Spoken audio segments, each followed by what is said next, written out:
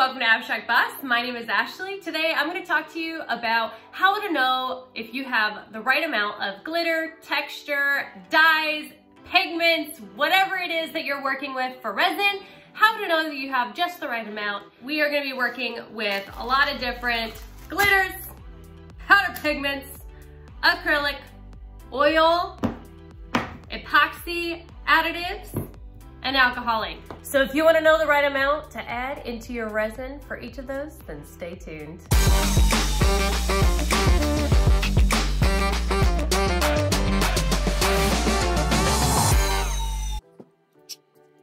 What's this you say? If you want to know how you can get one of these awards, then stay tuned until the end of the video and I will let you know how. Yes, I am a goof. Today I will be utilizing the KS Resin, and I will let you know what I think of this resin as I am working with the products. The ratio is still the 1-to-1 ratio, and if you don't know how to mix resin, then make sure to watch my video here, or here, whichever corner. And I will make sure to put that up. I just put it out last week, and I made sure to let you know my 3 helpful tips to making sure that you have the best resin mix every single time. So if you don't know those 3 tips yet, you better get on that. Let's get to this. I want you guys to remember to use proper safety protocols when working with resin. Once I get all that on, I will come back and I will do my voiceover and walk you through how to mix everything properly. Now, I am utilizing my plastic cups. All of these I already used with resin, and the resin came off of them. They're just those little bathroom cups that you get, and so I'm curious to see how well they turn out when mixing resin inside them. And I'm going to try tilting them upside down just like we would with silicone cups and peeling the resin out the next day. We'll see how well that works. That I won't be able to show you here on this video, but I will update you on my stories with YouTube story and Instagram story, so make sure you guys are following me there. I start out by pouring my resin into multiple small cups. The reason I do this is so that way there's not too much resin combined together. The thicker the amount of resin you have in your cup, the more likely you're gonna start that chemical reaction sooner. So if you notice, I do not have any of my pigments in these cups because you want to put them on top of the resin, not on the bottom of the cups and then pouring the resin in.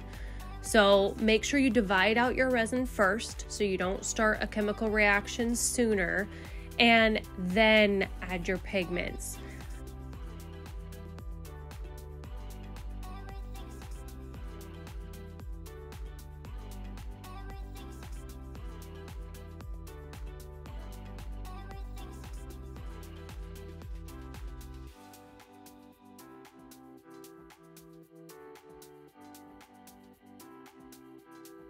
I'm going to start off with acrylic because I know many beginners start out with acrylic. Acrylic's extremely easy to come by. You can get 50-cent apple barrel paint from Walmart versus a pack of alcohol inks for $10 to $20 depending on how many you're getting. Now, acrylic starts a chemical reaction quicker than the resin is meant to do though. If you add too much acrylic, then you're going to have issues with it expanding and heating up and smelling up your entire area that you're working in. So keep to this simple rule. Start with a small amount and add from there, but never add more than a 1:10 ratio. That means no more than 10% should be acrylic ever. So that's it, 10%. And that's a max. I really try to keep it as small as possible. I suggest you avoid acrylic unless you have to use it. Personally, I love to utilize powdered pigments. It's one of the best ways you can have something to color your resin and last a very long time, and I'll talk about that soon. Notice how I only use a few drops of the liquid acrylic. It doesn't take much. The regular acrylic paint, I just dispense a small amount on the end of my popsicle stick and mix it in. I used to have to use the white acrylic paint before I found good white additives. I don't like powdered pigments for my white though because they never turn out as opaque as I need. So that is why I ended up utilizing the white acrylic paint. But honestly, I highly recommend finding a good white that you like. I do end up using the Armor White here in this video and I loved it. I honestly think that this is going to be the only white I will be using from here on out, because I've been utilizing white pigment pastes and they're a lot harder to work with than this was. And so I was extremely happy with this, and we'll be utilizing the Armor White again in the future. Now we're going to treat oil paint the exact same way as the regular acrylic. It will give a slightly less opaque look, but it's still pretty solid. It's not hard to mix in, but it does take longer than anything else I add into resin. If you notice, you can kind of see the initial ball just sort of hold back from mixing in. It took a little bit to get it to actually mix. Now we're going to move on to the resin additives. I am trying out for the first time from Couture DIY, the Aquamarine and the Armor White. I'm going to show you how much it takes to get different transparencies with the Aquamarine. First, I followed the 10% rule. It was definitely way too much. And I just wanted to kind of point that out though, so that way you can see it's extremely opaque, and I did not need that much in the first cup, and it didn't really seem like it was a whole lot. Next, I just tried a small dip with my popsicle stick, and even that was a nice solid color. I wanted to see what it would take to make more of a transparent look though, just to give you a kind of a nice idea of what it would take for you to be able to get whatever you need for the projects that you're working on. So I took the smallest amount I could dip with my popsicle stick and then mixed. It gave me a beautiful transparent blue that I'm certain you can use for like a nice ocean pour. And here are all three made with the aquamarine blue, and I love all of them. I'm going to mix them all together though and set aside for my next project that I'm going to record right after this video, and I'll release that one for everyone next week. Now here's the Armor White that I was just talking about. The Armor White is so beautiful and opaque. If you notice, I barely needed any of it to color this whole amount. It was hard to squeeze, but went a very long way. I want to say it was maybe only 1 to 2% that I had to use, and that is fantastic because you're really going to get your bang for your buck when it comes to these additives from Couture DIY. Now the alcohol ink, this will be the easiest way to give you the most transparent look, and you don't have to be as careful as you do with acrylic. Alcohol ink will still cause some resins to react quicker though. I start with a few drops and will add if needed, but I've never really had to go past the 10% rule.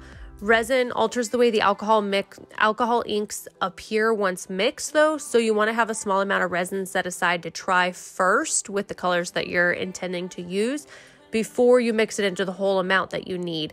This is going to prevent mixing and trying to combine alcohol inks to get the desired color when you are working on a clock. Personally, I would make a key so that way you will always know what your alcohol inks look like when mixed in resin, and you will know exactly what alcohol ink to grab. I have a similar key for alcohol inks on top of like ceramic tile, and so that way I know what ones to use to get the great perfect color combination that I'm looking for. Now we have the powder pigments. These are the easiest to work with. You only need a small amount and it is fully opaque. And most pigments from resin companies are metallic and have a nice look to them. You can see I use a popsicle stick to grab a small amount and just mix it straight in. The pigment I chose had slightly too much of a yellow gold tint though, so I added a small amount of another coral from Patty's Pigments. That way it kind of softened that effect and it was perfect. I keep to the 10% rule here too, but honestly sometimes have gone over. There isn't a chemical reaction that I've noticed that occurs with any of the powdered pigments, so the biggest warning I can give you is add it after the resin is in the cup and mix really well. Otherwise you're going to get random bits of powder that pours out because you didn't mix well enough. Lastly, glitters and textures. Y'all know I love my glitters. These are fully awesome additives that do not come with rules. Add as much as you want. If you're mixing glitter though and don't want to see some clear resin in between, then you'll need to add like a little alcohol ink or a little bit of powder pigments to color that clear resin that shows up in between glitters. This does happen with the fine glitters as well. And so if you notice here, you really can add glitters into some that are already colored, like I do here. I add it right on top of my acrylic white. And then you can also add glitters, rocks, and different glitters and mix them all together and just come up with something really cool. And you'll see where I end up utilizing that in my project next week. And I'm actually really excited for it. I think it turned out awesome. And that's it. My favorite are the powdered pigments. I use them all the time. I do love accenting with metallic alcohol inks though, because they have a good amount of metallic look that sit on top of the resin. Here's a video showing how to use the alcohol inks on top of resin. And next week I'll show you what I made with all these beautiful colors. And don't forget to subscribe and click the bell icon so you are notified. And now for information on how you could win one of the Abstract Boss Awards for the contest starting in June.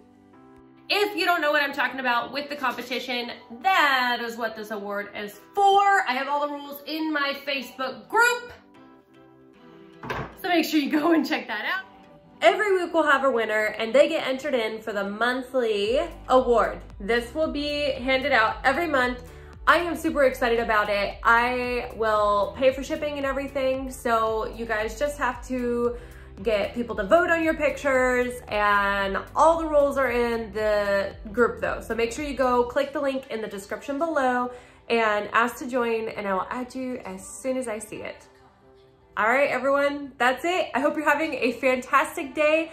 Next week, I'm gonna walk you through how to create some beautiful agate style coasters.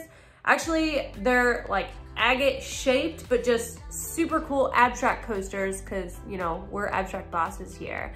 And I will walk you through how I do it, and then I will walk you through how I finish them before I list it on my Etsy, which will be available and also is in the link below if you want to get a piece of your own Abstract Boss creations. See y'all next week.